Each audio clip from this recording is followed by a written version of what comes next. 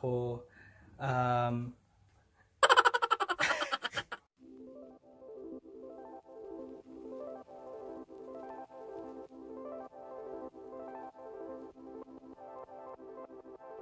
What's up mga kaborkada? So today I am just at home. I'll be preparing for dinner. It's almost 4 p.m. So I'll be cooking humba for the first time. Thank you for the recipe. I also tried Yeek's recipe ng nilatang baka and it was really good. So since this is my first time, I hope this will turn out well. And actually may kanya-kanyang recipe ng humba, just like the adobo, diba? May kanya-kanyang variations. Yung ibang humba merong itlog, yung iba sobrang tamis, yung iba medyo sticky. But I think Yeek's recipe will be savory and subtle lang yung pagka-sweet niya. So I hope pagiging masarap siya. Kanya-kanyang trip lang talaga. Depende na lang sa timpla. So I'll start now. I'll show you guys how I cook my humba. So I went out muna kasi naubusan ako ng black pepper. So baka meron dito. Ayo. Naamoy black pepper? Wala pa. Thank you. Wala. So yun na nga. Naubusan kami ng paminta, tapos walang available sa mga kapitbahay, so I have to go out kasi hindi magiging masarap ang humba kung walang paminta.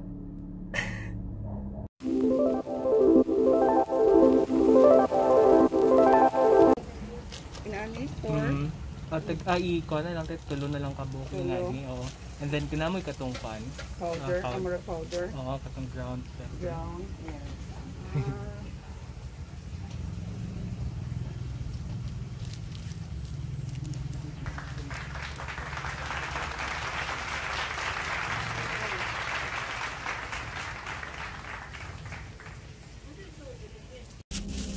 So I'm done. So ayun na nga. So instead of buying what I only needed, I ended up buying Coke, chips, more chips. But of course, what we really needed here. Tapos nanghiram pa ako ng 100 sa kapatid ko kasi I didn't have money with me, and then buti na lang na-short pa ako ng 100, so buti na lang I have this with me. Dito ko nilalagay yung coins ko. So yeah, balik na lang natin.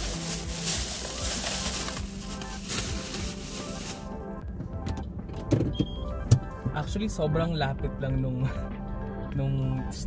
tindahan na nabilhan ko, pero hindi ko alam na meron palang tindahan na malapit sa amin.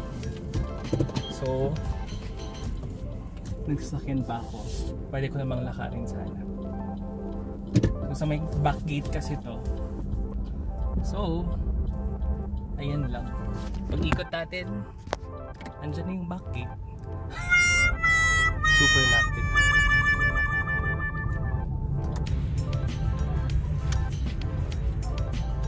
Ito na siya.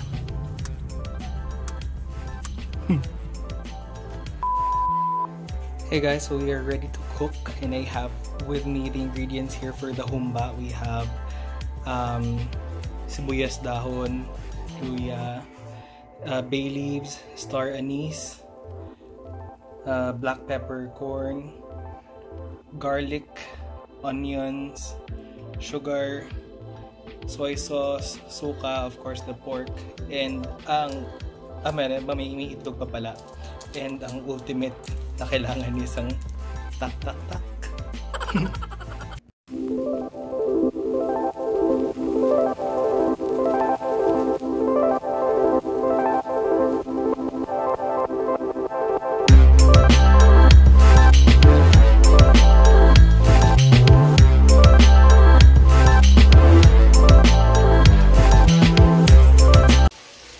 So guys, ready na tayo. Tapos na tayong mag-mise en place.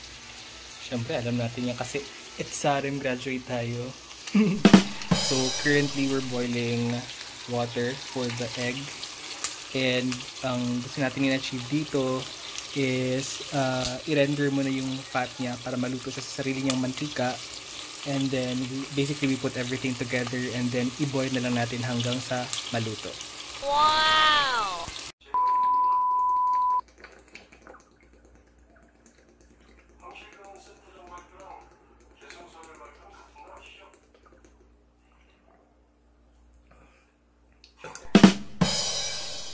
So guys, this is what we want to achieve.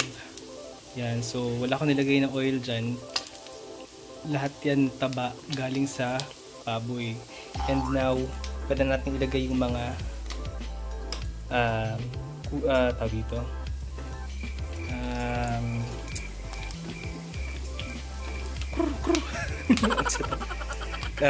Yung luya, bawang, and onion.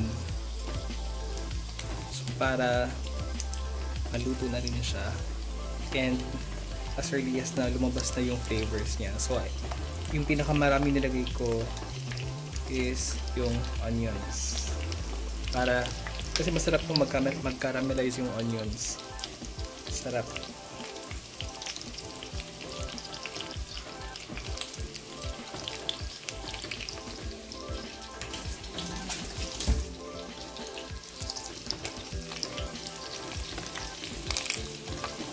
Halu-haluin na lang natin siya.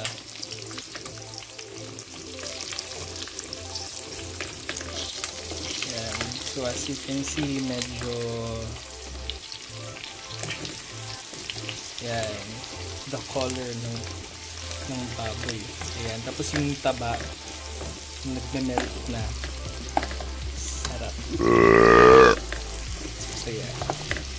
So in a little while, lalagyan na natin ng tubig para mag-boil. Hayaan na natin siya mag-boil. Ayan, so that's the color that we want to achieve. Pero a little bit more. Dapat pantay-pantay. 5 hours later. Yay. So we're just waiting na lumambot yung taba and yung laman. Yung meat medyo malambot na, pero we're also waiting for the fat na maging sobrang malambot. And then we're trying to reduce the sauce kasi mas masarap kung reduced na siya. And then nilagyan ko pala ng mixture of water and flour para maging medyo thick yung sabaw niya. And then before we do the final timpla and ihalo ang itlog. 1 eternity later. Finally, tapos na. Here we go. Tikman na natin.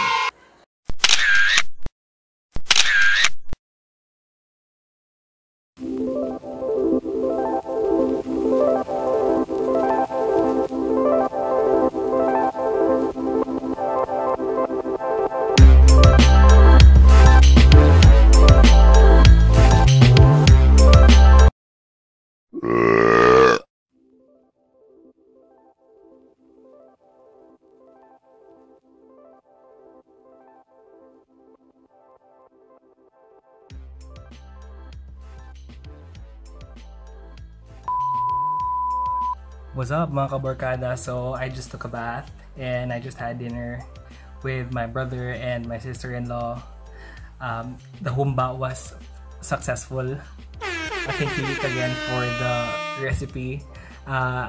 Malaking tulong talaga ang tak-tak. I actually made 2 of his recipes, the dinatang baka and halang-halang. Both were really good with the help of the magic bitsin. And before I end my day, I just like to answer a few questions. So why Kaborkada? It's just my second vlog, but might as well malaman nyo na as early as now why it's called Kaborkada. or why I call why I call my viewers kaborkada. Well, basically, di ba ang mga vloggers, meron silang mga tawag sa audience nila. Meron mga kabibi, meron mga like guys, merong mga basta. Ganun, you get my point. So, I decided on kaborkada simply because of boredom. So, B-O-R-E, bore, kada, mga barkada na bored. Get my point? But anyway, so yeah.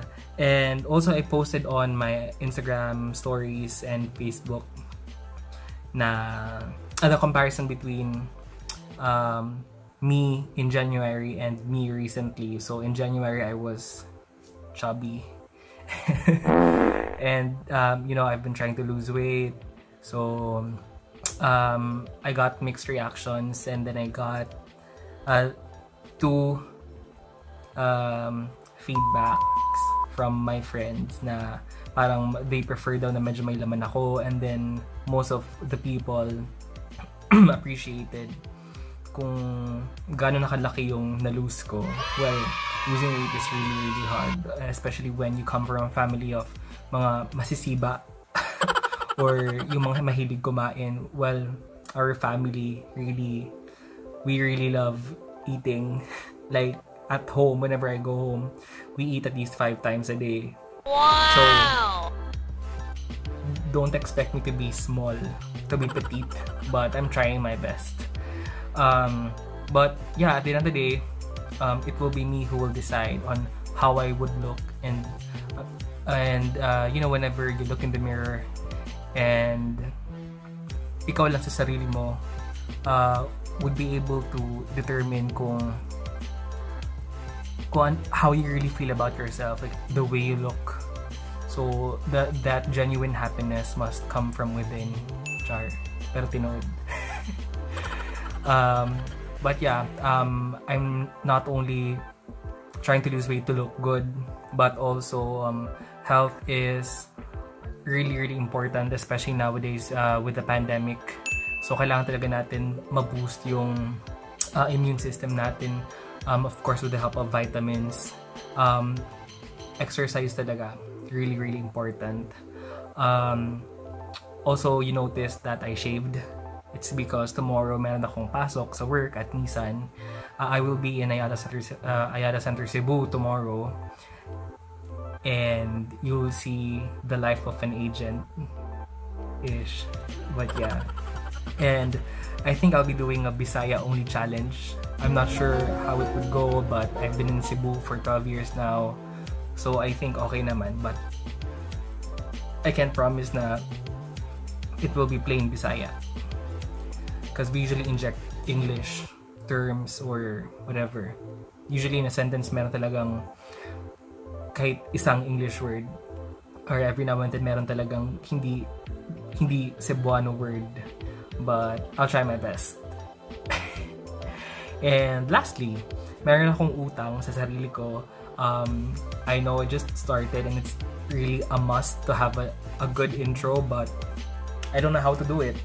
So, whatever. I'll figure that out soon, later. Basta.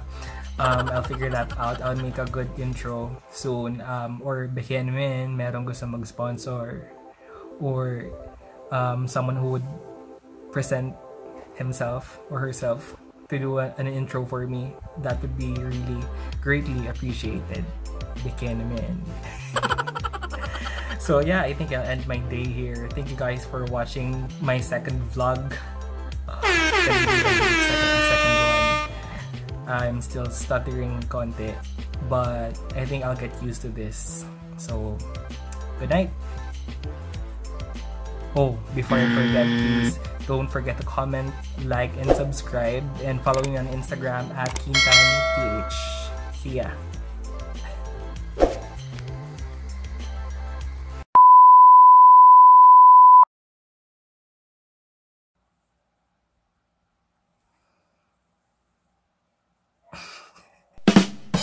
Hello.